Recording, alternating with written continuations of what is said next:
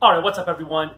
Today we're going to talk about the snatch grip high pull and why it is great for the upper back, traps, just that yoke area, along with your side delt. Some people saying it's great for traps, some people saying I was cheating with upright rows, and then there were some people saying, oh, it's a shoulder strainer, it's a shoulder injury waiting to happen, so on and so forth. Those people are idiots, the last group, okay? A snatch grip high pull is basically the precursor to a snatch, so it's one of the lifts in Olympic weightlifting. However, I do it for traps, upper back, side delts, rear delts. I've never, ever gotten hurt from doing it. Actually, the one time I did hurt my shoulder was when these were not in my routine at all. And if you're doing them properly, you will not injure your shoulders. All you have to do is grip wider than you think. You don't have to go all the way to the collars. I suggest you start off with index finger on the rings. That is where I suggest you start. Then you can go a little bit wider. Then you want to put the bar in the crease or in the hip pocket. And then you want to just go down a little bit, make sure you're loading up your hamstrings, but then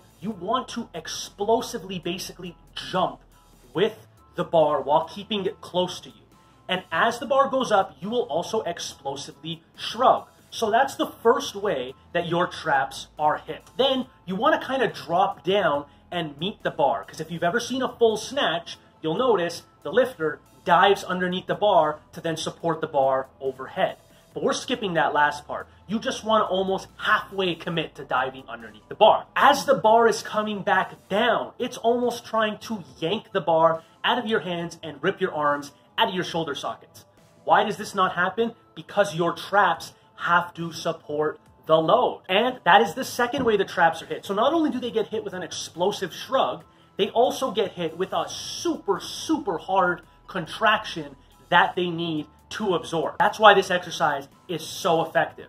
It's not something you want to use time under tension. It is not a bodybuilding exercise, and it is not an upright row. It is 100% superior to an upright row. You don't want to be shrugging it up to your belly button. You want to be aiming for your sternum or nipple level. Now, because I have done these a while, I can pretty much do them until my chin. Do I try and get my heaviest weights up there? No. What I want you to do is think of this.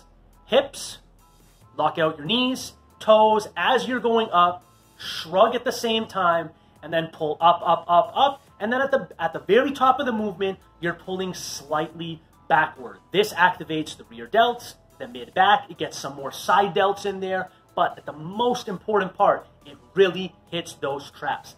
So people can delt this exercise all they want. They can call it a shoulder injury waiting to happen. Those people probably still live in their mom's basement. So if you like this video, like, share, subscribe, do all that good stuff. And as always, class is dismissed.